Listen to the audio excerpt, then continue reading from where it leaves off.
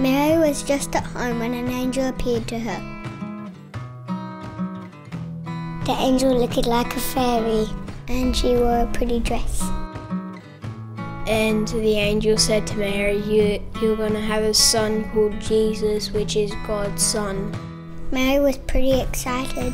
Mary was like, oh my gosh, I'm going to have the Son of God. But she was also a bit worried. She didn't know what Joseph would think. Joseph was a builder. Mary comes up to him and says, we're having a baby Called Jesus, and it's going to be God's son.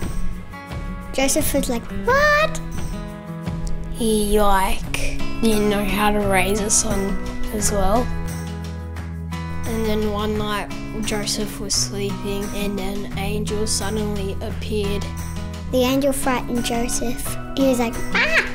The angel said the baby would be Jesus and that Joseph would be a good dad.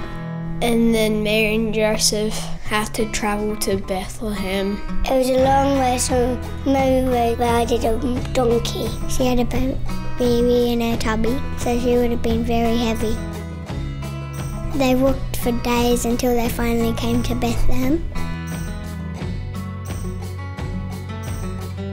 There were 3 wise men from a place far away. There was a big one, and a medium one, and a little one. They saw a bright shining star, so they decided to follow it. And they chased after it. They followed the star all the way to Bethlehem. The shepherd and sheep were out doing nothing. And then an angel appeared. The angel said, go to Bethlehem, there's a baby. So they went to see the baby too. The sheep looked funny.